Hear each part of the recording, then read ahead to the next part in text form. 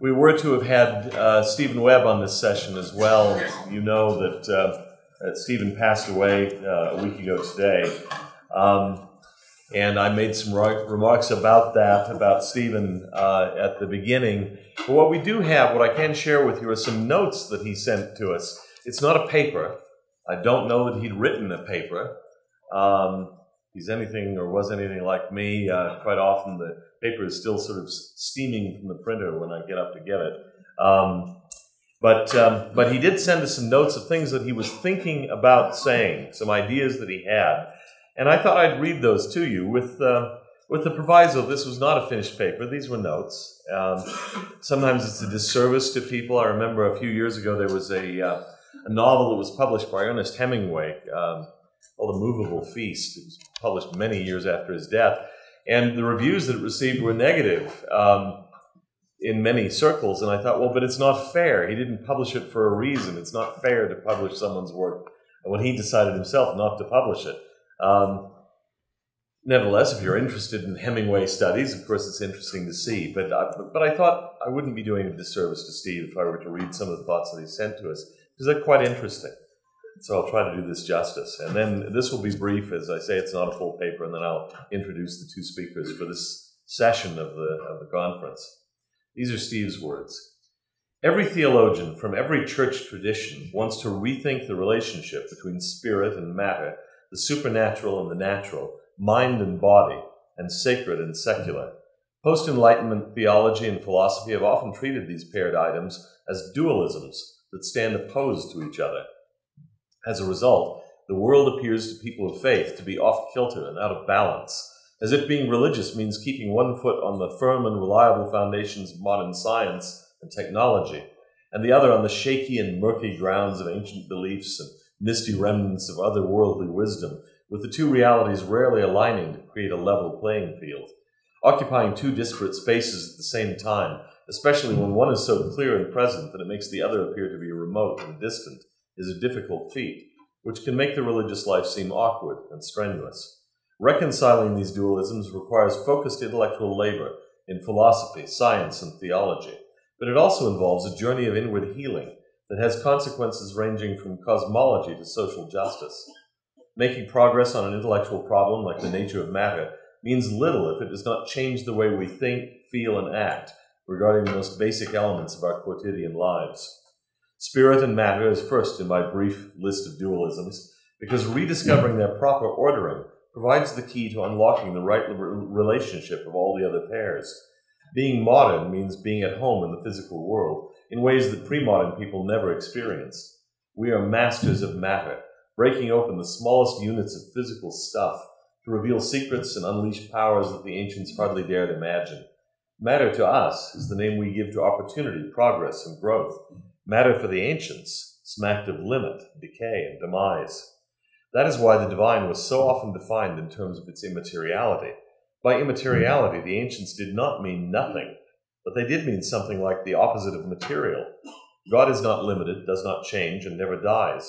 God is eternal, beyond time and space, because God is immaterial. Immaterial does not signify something substantial. I'm not sure if that was a mistake. Whether he meant to say, it'd be interesting to talk with him about it. Immaterial does not signify something insubstantial. Anyway, take that as you will. Instead, it suggests a negative. It is quite literally the opposite of material. It is the argument of my paper that defining God according to immateriality, which involves a complex edifice of various philosophical assumptions and arguments, does not do justice to the way we modern people interact with the material stuff of everyday existence. I would even go so far as to say that we are much more comfortable today in finding immateriality within the material rather than outside of it, since we understand, as the ancients did not, that the stuff of the universe is not only saturated with forces and relationships that boggle the mind, but also that matter itself has little to do with standard qualities like hardness and resistance. In the atomic age, it is hard not to think of matter as the smallest conceivable bits of stuff, even when we know that there are massless particles, and that particles correspond in some weird way to antimatter, not to mention that particles disappear altogether in dark matter, whatever that is. And we know that there are more states of matter than solids, liquids, and gases. First there was plasma, then various forms of matter that do not exist naturally, like degenerate matter, supersolids, superfluids, something called quark-gluon plasma, and most recently a new kind of liquid dubbed droppletons. I don't even know if I'm pronouncing that correctly. The more scientists discover about matter, the less material it seems to be. If scientists can help us think about immateriality in new ways, then thinking about matter should help us to think about God in new ways too. These developments lend new meaning to the word materialism. Christians can feel threatened by those who think that only the physical is real, but they shouldn't be, since the physical covers a lot more reality than it used to. The hard sciences are becoming more metaphysical in their attempts to grasp the mysteries of matter, so why shouldn't theology become more material in its understanding of the divine? Scientists no longer know how to define matter, but they still believe that there must be a unifying theory that explains matter in all of its various manifestations and movements. That is, there must be something like an essence of matter, even if that essence is an awful lot like what philosophers and theologians used to call spirit. It is possible, of course, that the natural sciences will never discover this essence without relying on revelations about the supernatural, since matter has its origin, being, and end in God. The relationship between science and religion, then, has never been more open than it is today. What is taking place in philosophy and the sciences is also happening among everyday believers who are eager to discover a holistic spirituality that integrates all of physical reality into a theological worldview. People are hungry to make sense of their material lives, and theologians are responding with new ways of thinking about embodiment.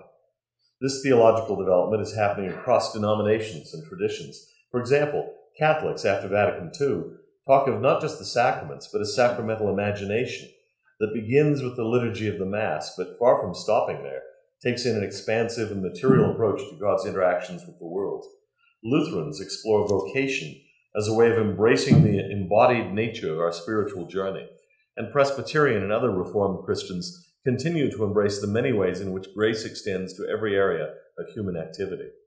Pentecostals have taught all Christians to be more open to the unpredictable and yet earthy and physical movements of the Holy Spirit.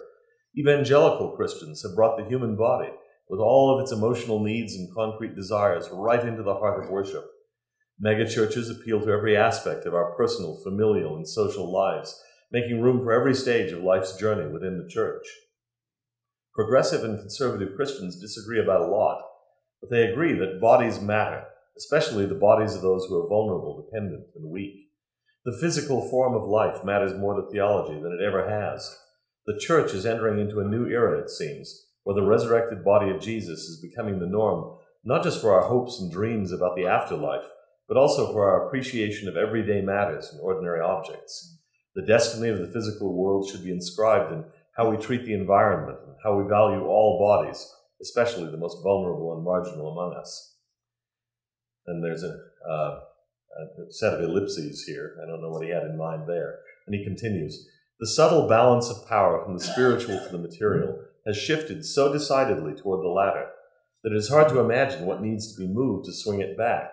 When matter is mathematized, Christians are left appealing to the facts of revelation, whether those facts are located in the Bible or the church, scripture or liturgy. And when the facts don't seem clear enough, religion gets turned into an instrument of moral inspiration and social progress. Grace in the old scheme was a matter of the higher making room for the lower. Then Christianity was a matter of the highest making room for the lowest. But now space, whether its expansion is infinite or cyclical, appears void of depth, even amidst its multiplying dimensions. And thus our material world no longer gives us the coordinates for distinguishing a vertical ascent from a horizontal maze.